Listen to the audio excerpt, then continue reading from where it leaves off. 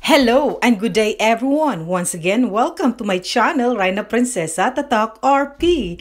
Today ay gusto kong i-share sa inyo ang aking version sa paggawa o pagluto ng turon na may langka at saging at kunting sugar. Yummy talaga, sarap talaga ng pagkaing Pinoy. Walang katulad ang panlasang Pinoy at lutong Pinoy. Kaya today, i-share ko sa inyo ang mga simpleng ingredient sa paggawa ng turon.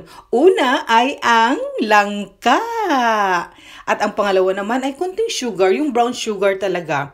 Pangatlo ang spring roll wrapper o yung lumpia wrapper natin. At ang saging, hindi talaga mawawala yan. Ang oil natin. Tapos, yan lang. Napakasimple lang talaga sa paggawa. Naisip ko talaga na gumawa ako today kasi yesterday nagawa ako ng binigni tapos may naiwan pa na langka. Kaya sabihin ko, baka masira. So, may nakita pa akong wrapper tapos may saging pa rin ako dito kahit quarantine. At least, ang saya-saya na makaluto ng mga lutong Pinoy. Oh, 'di ba? Ang ganda. Mahilig din ako sa pagra-wrap. So, ganun, pagra-wrap ng mga lumpia. So, ito first time ever, kahit sa Pinas, hindi talaga ako nakatry na gumawa ng turon. Yung mama ko lang palaging gumawa at saka yung grandma ko noon nung buhay pa.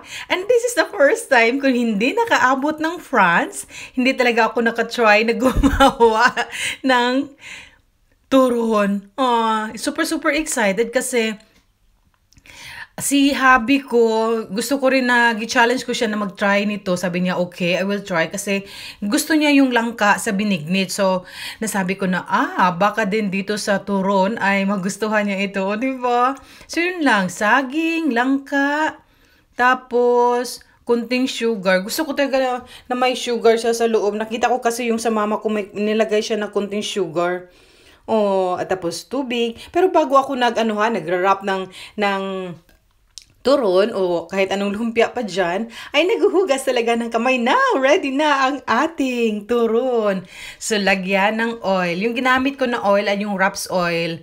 Yun talaga yung paborito kong oil. Tapos, ready na. Ilagay natin ang ating turon. Kunti lang yung ginawa ko. Kasi, kami lang namang dalawa. Meron pa namang langka pero nasa can pa. So, yun lang yung ginawa ko. Kunti lang and then I try kung magustuhan ito ni hubby ko. Ay, nako. Kahapon binigni, tapos ngayon turon. Ang saya-saya. Parang nasa Pilipinas lang ako. Parang mawawala minsan yung homesick mo pag makakaluto ka ng mga pagkaing Pinoy. So, ito lang yung kakaiba sa turon ko kasi gusto ko siya na parang may caramelize yung sa labas, na hindi lang yung loob. O, diba? Yung may brown. Gusto ko yung may kakaiba, may kulay. Ang ganda. Tapos, nanonood ako sa iba ng mga video. Ang ganda pala kung lagyan ng sugar sa huli. O, diba? Paglagay ng sugar, tapos na parang namimelt na siya, caramelize. Parang siya, dagdag crunchy sa niluto mo. I can't wait. Yan, tapos na. Ang ganda talaga. Parang ang saya, ang sarap-sarap na first time mong gumawa ng turon. Tapos ito yung makikita mo na success.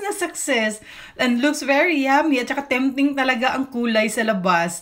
Alam mo na may saging sa loob. Ayan! Tapos na ang aking lumpiang turon na may langka, saging at sugar sa loob at labas.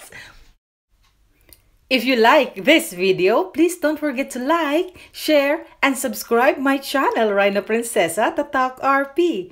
Thank you and God bless us all.